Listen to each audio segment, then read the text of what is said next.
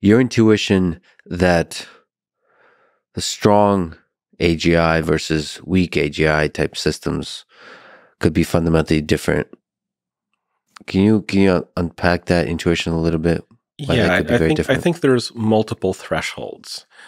An example is the point at which a system has sufficient intelligence and situational awareness and understanding of human psychology that it would have the capability, the desire to do so, to fake being aligned.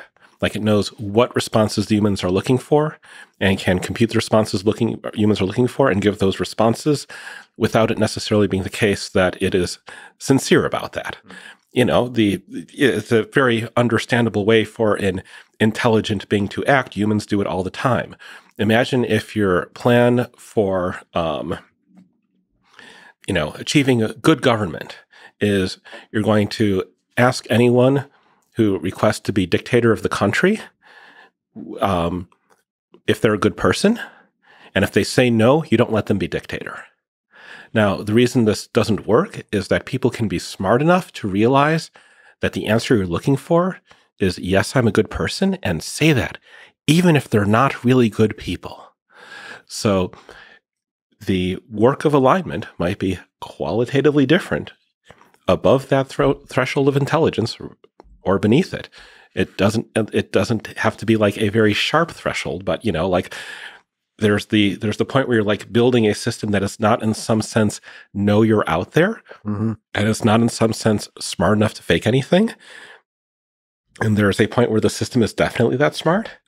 And there are weird in-between cases like GPT-4, which, we have no insight into what's going on in there. And so we don't know to what extent there's like a thing that in some sense has learned what responses the reinforcement learning by human feedback is trying to entrain and is like calculating how to give that versus like aspects of it that naturally talk that way have been reinforced. Yeah.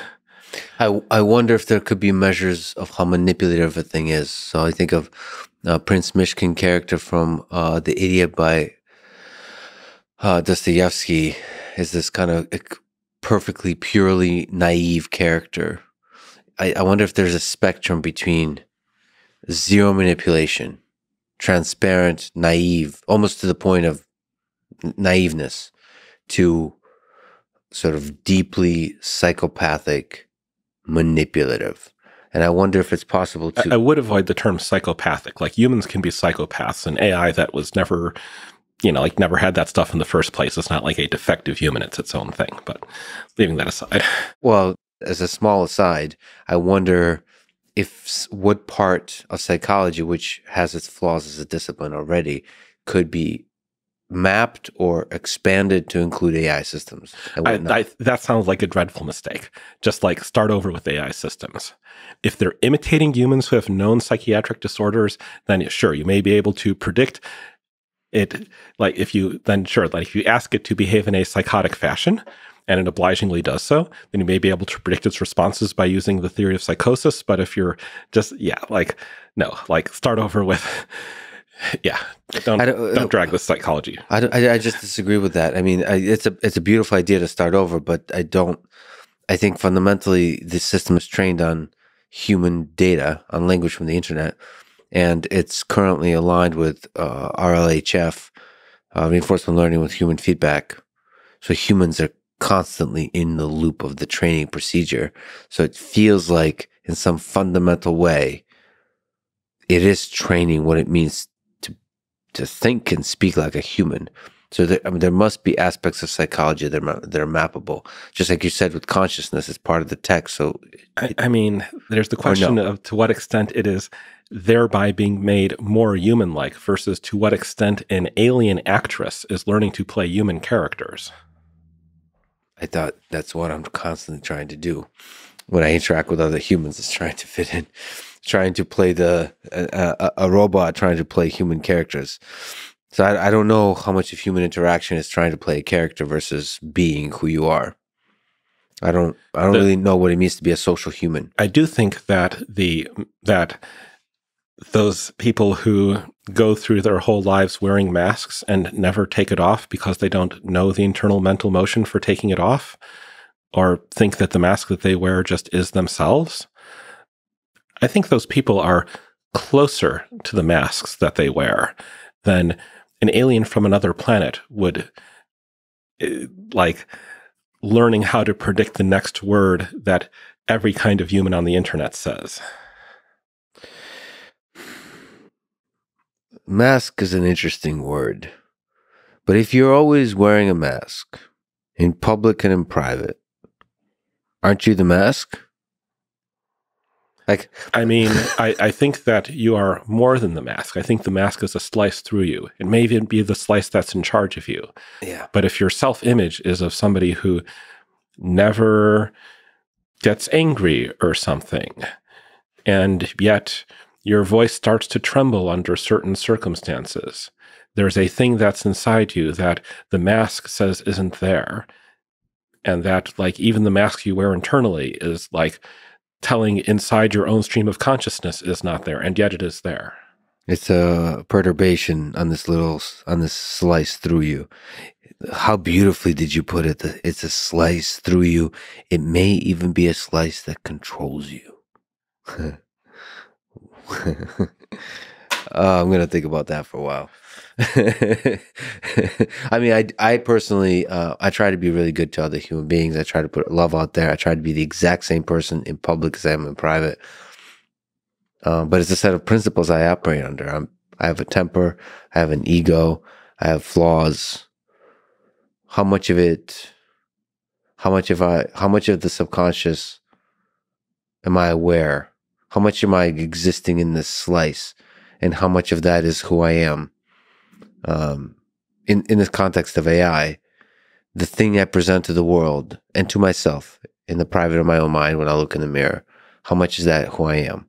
Similar with AI, the thing it presents in conversation, how much is that who it is? Because to me, if it sounds human, and it always sounds human, it awfully starts to become something like human. No? Unless there's an alien actress who is learning how to sound human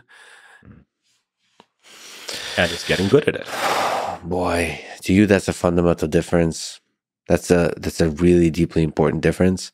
If it looks the same, if it quacks like a duck, if it does all duck-like things, but it's an alien actress underneath, that's fundamentally different.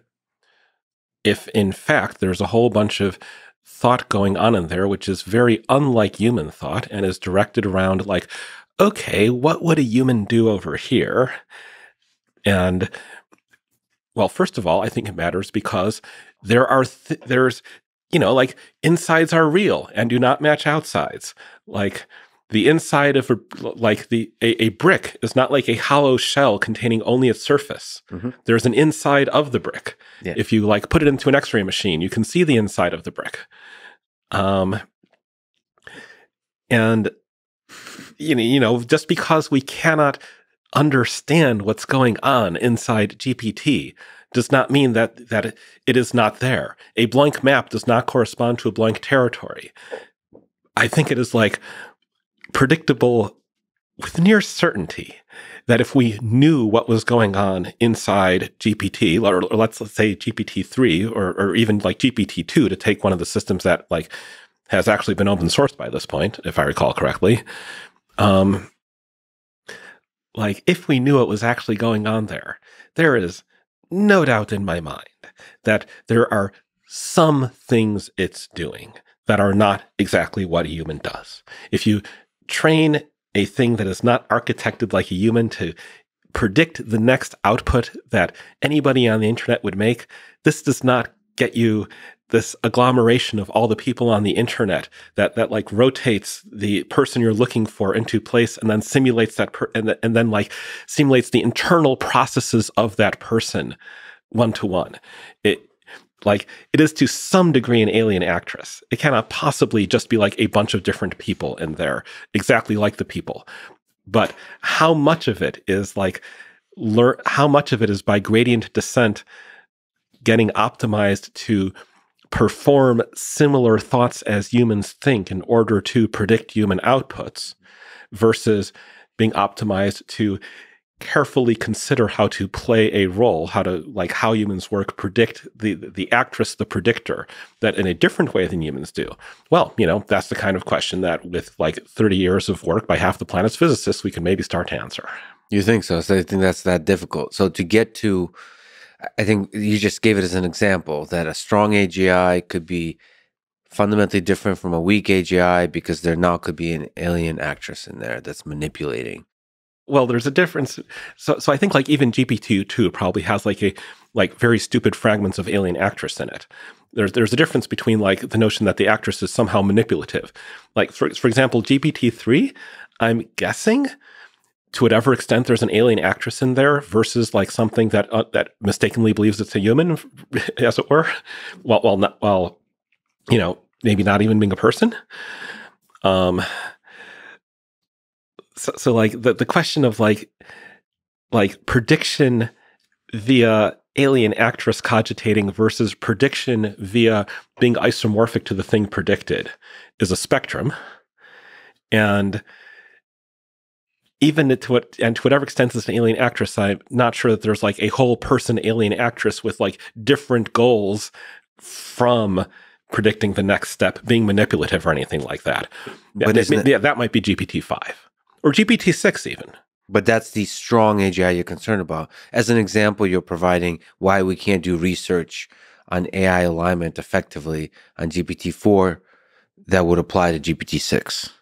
It's one of a bunch of things that change at different points. I'm trying to get out ahead of the curve here, but if you imagine what the textbook from the future would say, if we'd actually been able to study this for 50 years without killing ourselves and without transcending, and you just imagine a wormhole opens and a textbook from that impossible world falls out. Yes. The textbook is not going to say there is a single sharp threshold where everything changes. It's going to be of course, we know that best practices for aligning these systems must take into account the following 7 major thresholds of importance, which are passed at the following 7 different points. Yeah, is what the textbook is going to say. I asked this question of Sam Altman, which, if GPT is the thing that unlocks AGI, which version of GPT will be in the textbooks as the fundamental leap? And he said a similar thing, that it just seems to be a very linear thing. I don't think we won't know for a long time what was the big leap. The textbook isn't going to talk about big leaps, because big leaps are the way you think when you have a very simple scientific model of what's going on, where it's just all this stuff is there or all this stuff is not there. Or there's a single quantity and it's increasing linearly. It's the textbook would say well, and then GPT-3 had capability W, X, Y, and GPT-4 had capability Z1, Z2, and Z3. Not in terms of what it can externally do, but in terms of internal machinery that started to be present. It's just because we have no idea of what the internal machinery is that we are not already seeing chunks of machinery appearing piece by piece, as they no doubt have been. We just don't know what they are.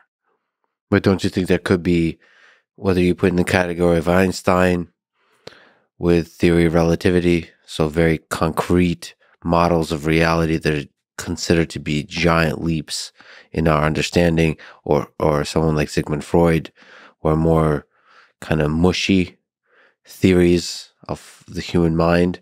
Don't you think we'll have potentially big leaps in understanding of that kind into the depths of these systems? Sure, but humans having great leaps in their understanding of the system is a very different concept from the system itself acquiring new chunks of machinery. So the rate at which it acquires that machinery might accelerate faster than our understanding. Oh, it's been vastly exceeding the rate at which it's gaining capabilities is vastly overracing our ability to understand what's going on in there.